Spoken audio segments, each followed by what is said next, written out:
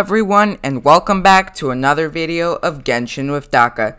Today we're going to be discussing the new weapon banner as well as miHoYo's confirmation on character rarities.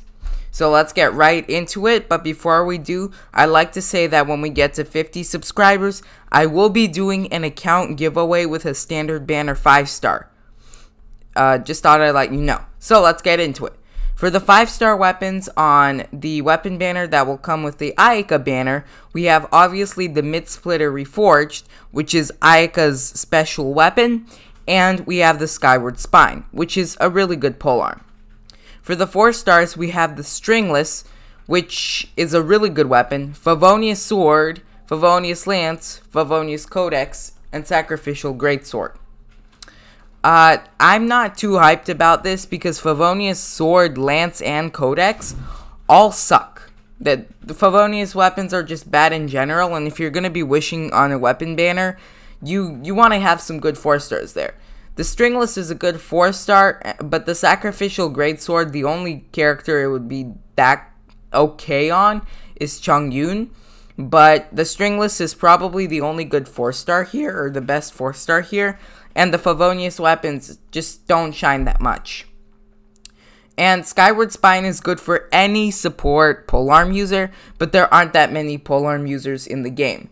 But if you do get a Skyward Spine, it'll be great on a Zhengling. So not too bad. So overall, the 5 stars on this weapon banner look great, but the 4 stars, not, except for the Stringless, they're not that good. Now, let's talk about confirmation of character rarity. So, I did not come up with this idea.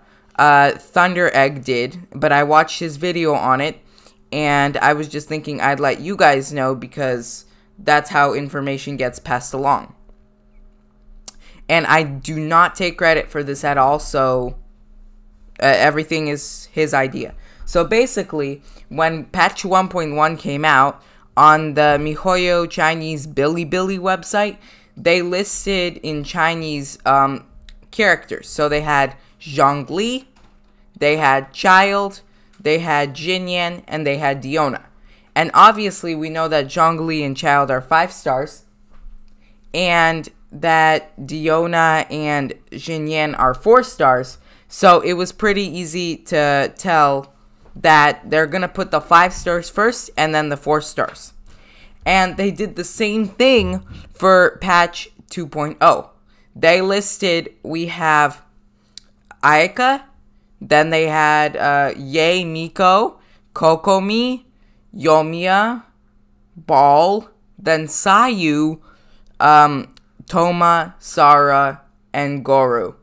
And as we know that Ball and Yomiya and Kokomi and Yemiko and Ayaka, they're all 5 stars. And then we know that Sayu's a 4-star. So everything under Sayu also has to be a 4-star. And this way we know that Toma and Goru on Sara are going to be 4 stars. Because there were a lot of speculations that Goru would be a 5-star and that Sara would be a 4-star. But apparently now we know some new stuff that Goru will be a 4-star as well. So it seems very exciting. And I just wanted to share this information with you. And one last little bit before I go. In my Genshin anniversary video, What to Expect, I saw a comment where one person said that there's gonna be she heard a rumor, or he heard a rumor that there's some sort of thing that will allow you to get a free 5-star, and you can't choose which one, but it is a free 5-star. So I like to know if you guys heard this rumor, or what you think about it, because I want to know more about it. So, thank you for watching, have a nice day, and Genshin with Daka out.